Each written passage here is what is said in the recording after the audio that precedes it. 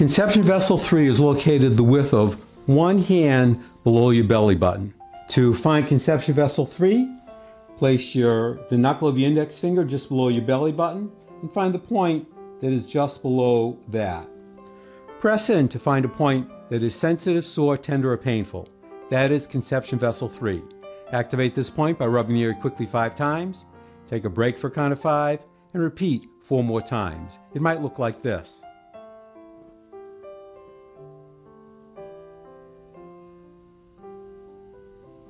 Or if you have a Tei Shin, it might look like this.